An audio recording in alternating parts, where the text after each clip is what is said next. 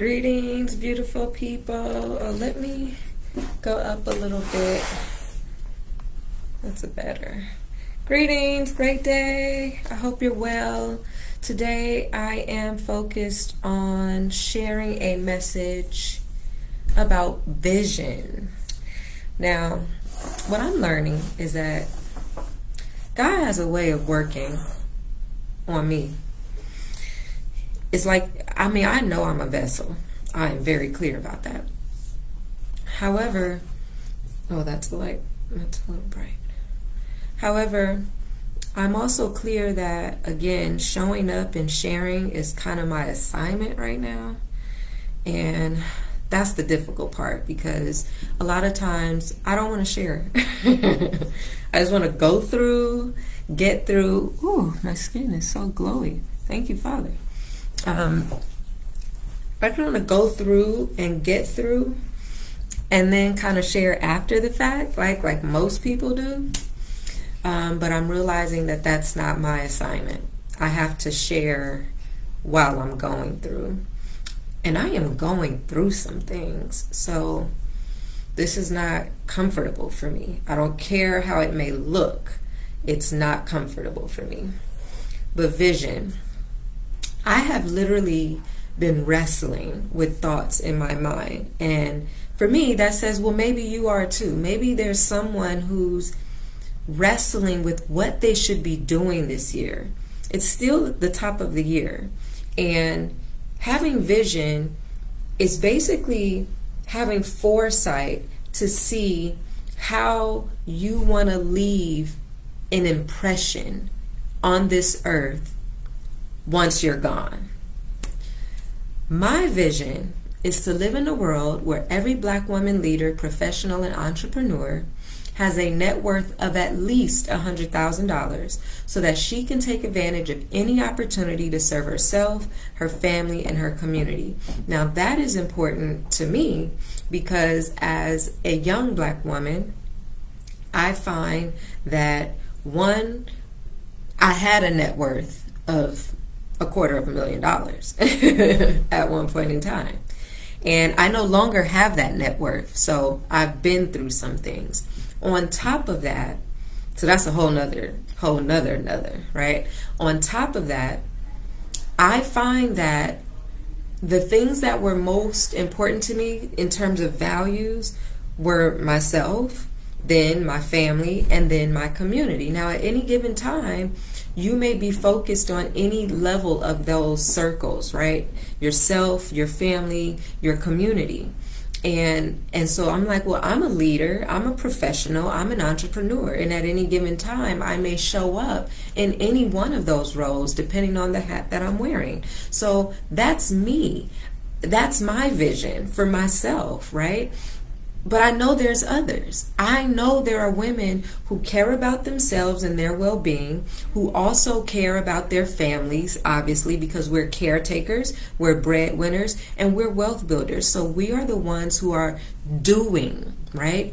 We are leading our households in those ways. We're caring for our children. We're caring for our parents. Some of us are in that sandwich generation. You may be caring for a niece or nephew who you adopted or who's living with you, an aunt and uncle.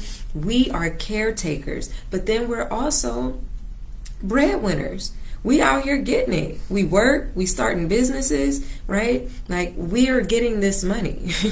And it is our goal to then translate that into wealth. We want to build. We want to have things that we've never seen before. We want to have things that we can leave that no one left us. And even if something was left to us, we want to leave more than what was left to us, right? So we're out here building wealth to the best that we know how to do it. So I'm like, all right, that's who I am. I'm a caretaker. I'm a breadwinner. I'm a wealth builder. I know there are others like me, right? So I hone in on who I am through who I serve and who I know are out there, right? I know there's other Black women who feel like me. Hey, Monique, thank you, sis, who are showing up like me. And I don't know about y'all, but where I am in my journey is I have been challenged. I am being challenged every single day, and I mean every single day, with not only my words, but my leadership, my vision, my patience, like all the things I ask for, I am being tested in those ways. How graceful I am, how much grace I extend, how much grace I give myself with my own wisdom. Am I using wisdom? Am I being wise? Am I making wise decisions? Am I patience? Am I being patient, or am I being quick? Am I like not slowing down with my faith? Am I activating it? Am I worrying? Worry is the opposite of faith. So technically, if you have faith, you should never worry. That's tough, right? And you got to check that when you realize it. And then a woman of wealth. So no, you don't have the $1 million yet, Dominique. Are you operating like you have the $1 million? Everything is being, now those are again the 5 things I asked for: to be a woman of grace, wisdom, patience, wealth, and faith. So for me, I'm getting that. I'm realizing he's taking me through things. He's testing me through things so I can develop these 5 things. Man, it don't feel good. It don't feel good. And now I'm at a space where my vision is being tested. And the word said that. Thank you, Father. I got to find it. The word says your vision will be tested. If it's real, it will be tested. And so where I'm at now, I'm a full-time entrepreneur. I am a full-time entrepreneur. I make money based on my ideas. Thank you, Father. I have an idea and I work on it, and then I bring it to the world, and then people pay me for it. Thank you, Father. That is so powerful. I just said a word to myself. Thank you, Father, because I need to be affirmed. I'm not confident right now. My confidence is a little low. I'm not too sure about this next idea that I have. And I thought, man, I'm just about to go get a job. I thought that. This morning I started working on my resume, and let me tell you, even the job I'm considering, I still might do it because there's a skill set I want to learn. And then the vision came to me, and I said, well, Father, what if that's how I'm supposed to do it right now? Right? What if I'm supposed to pivot and do that? They're not mutually exclusive. And I'm okay with that. I'm okay with going in and out of entrepreneurship. I've done it. I do that, especially as I'm listening and I'm seeking something bigger. I am clearly seeking something bigger. I'm kind of bored with what I've been doing in my business the way I've been doing it. And so what's coming up for me is, Dominique, you already know the vision doesn't change. So I ask you, what is your vision? What is it that you're supposed to be doing to leave an impression on this earth? If you don't have that, then seek your vision. I have my vision. What's coming up for me, though, is the mission. My how. How do I begin to fulfill that vision? I know how it looked in 2020. I know how it looked in 2021. I know what I did in 2022. And now in 2023, it's not feeling like it's supposed to look like it did in 2022. And I'm quite ready to shed it. I'm quite ready to let go of how I did things, which is a great sign. But guess what? Now I feel confused. So now I'm like, okay, I cannot sleep. I didn't sleep over the weekend. I didn't sleep last night, literally up for hours because my mind won't shut off. Truly wrestling, right? Like Gabriel did with the angel, or was Gabriel the angel? You know the story. Wrestling at night with my own mind.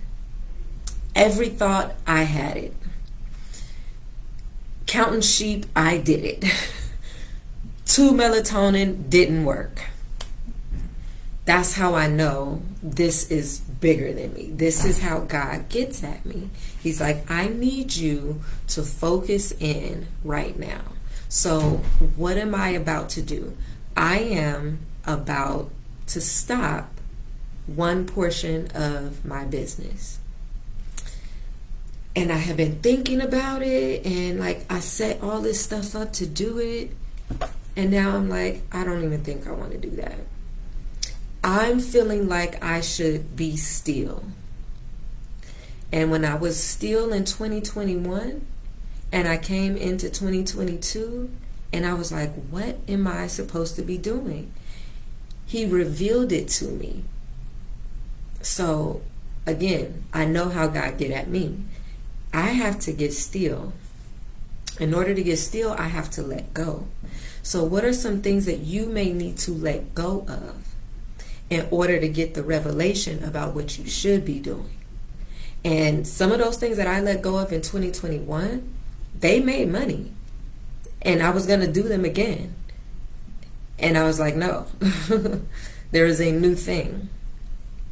So similarly, it may be successful, but here's the key. This is where the difference between good and right come into place. Because we can do good things all day long.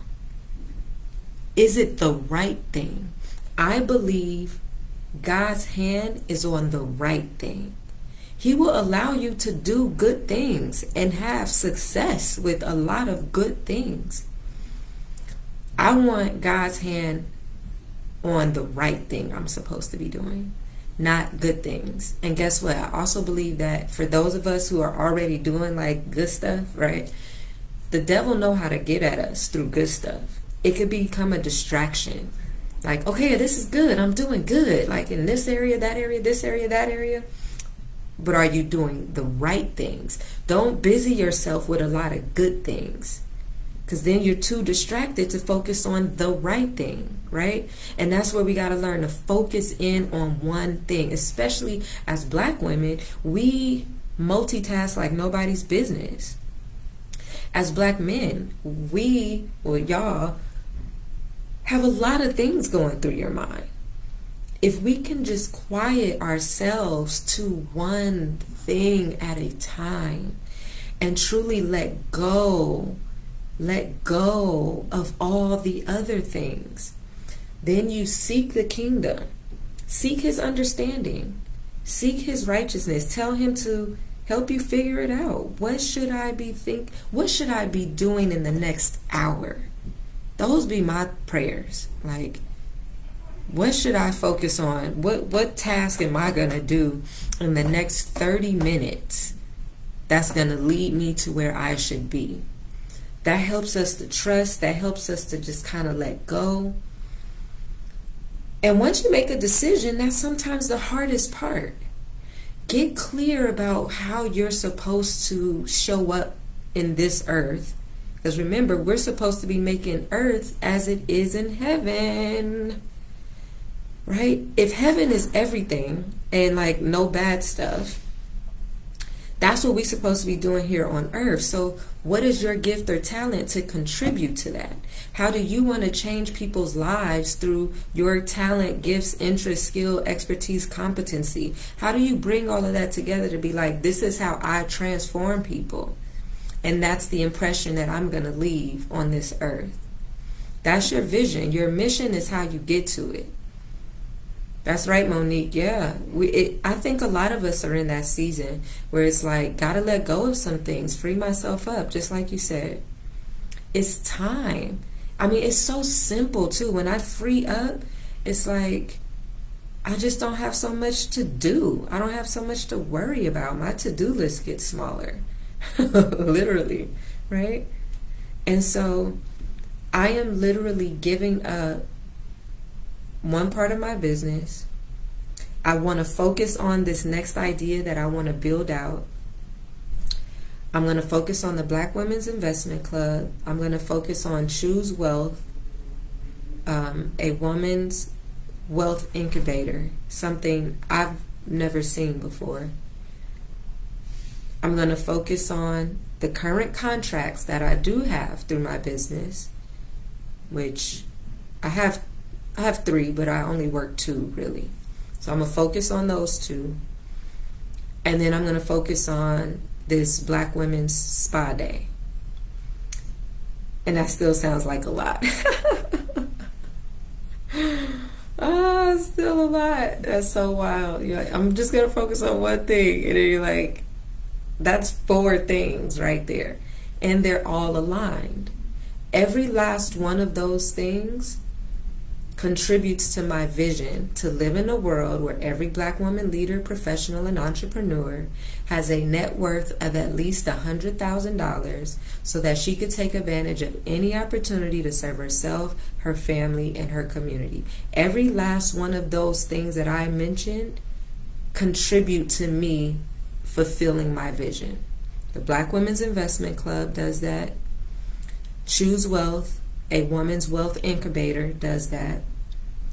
My current contracts do that because they're really powering me. That's how I get paid. And they're developing my skill. Both of them are developing my skill, and I'm learning things that I didn't know through both of those contracts. So they're expanding me, making me a better leader and professional and entrepreneur, honestly. And then lastly, the Black Women's Spa Day. That for me is all about self.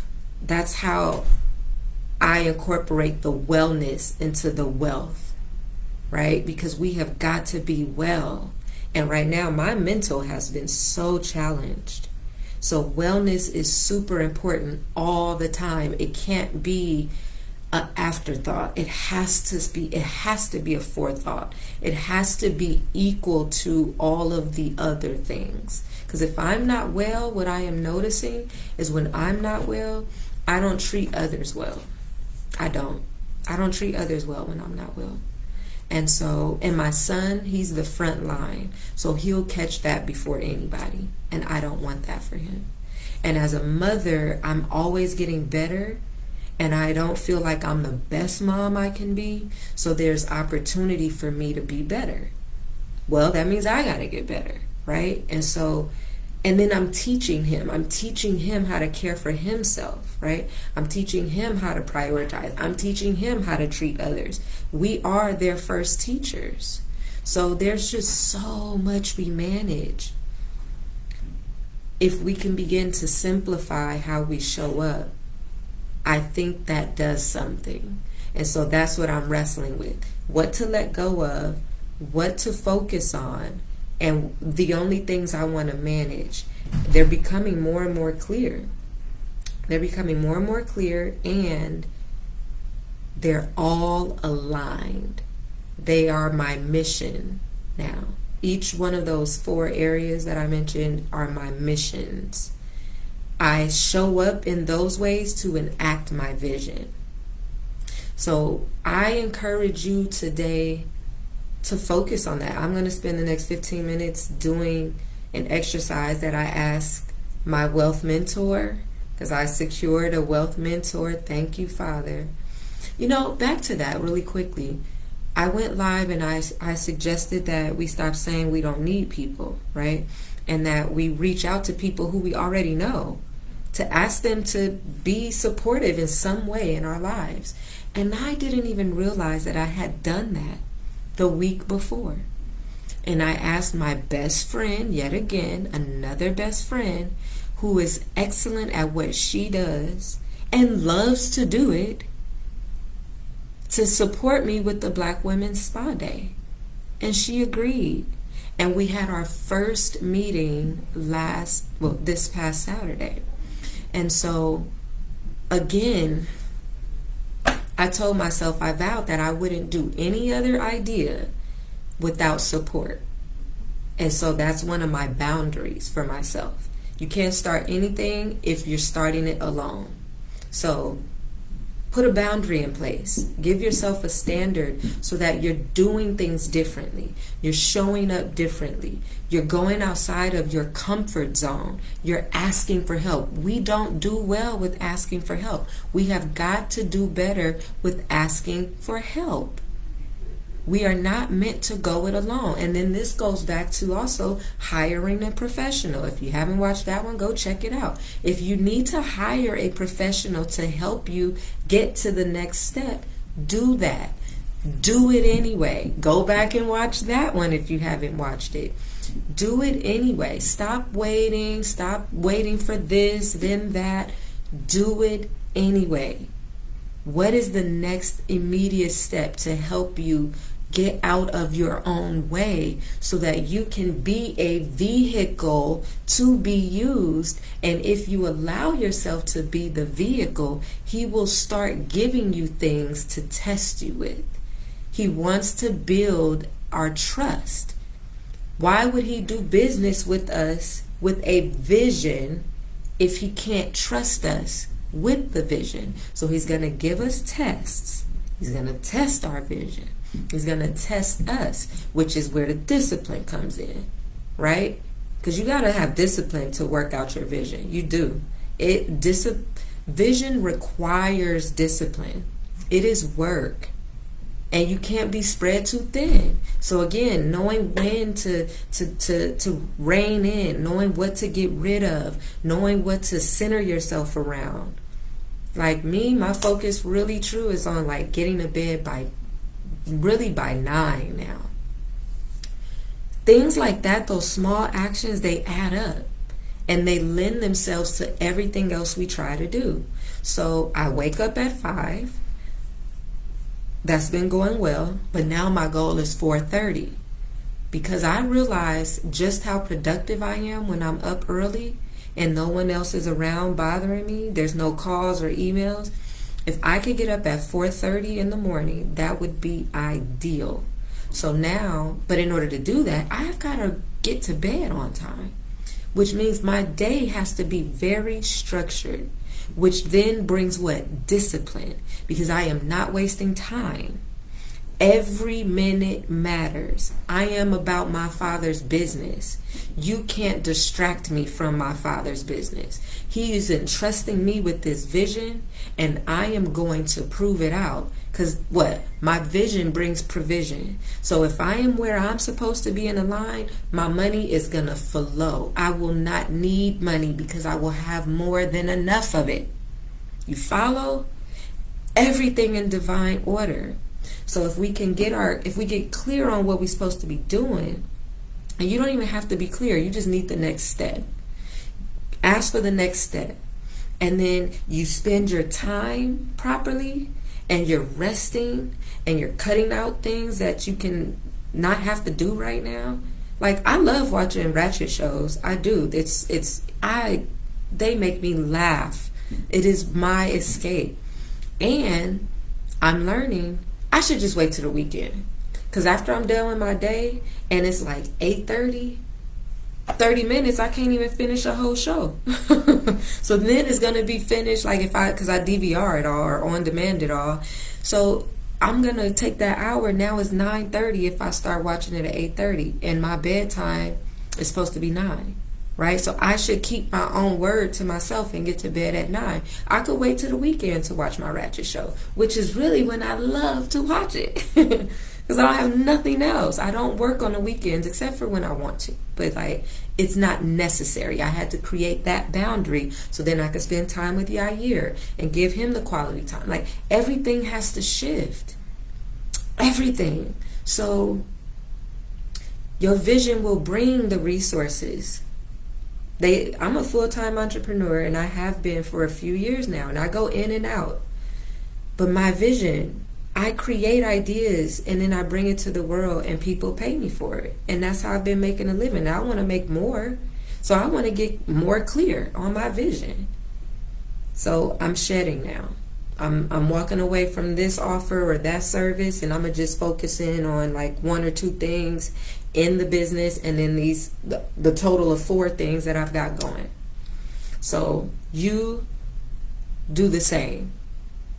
Cut some things out. I'm about to journal on the visions and kind of visually, web it out. Just see what I'm seeking, so I can have more focus. And I'm looking forward to showing up tomorrow. I don't know what we're going to talk about yet. It comes to me between now and then. So thank you, Father. Go out and have a great day. Be a king Think like a king, act like a king, manage like a king, be a king. Peace.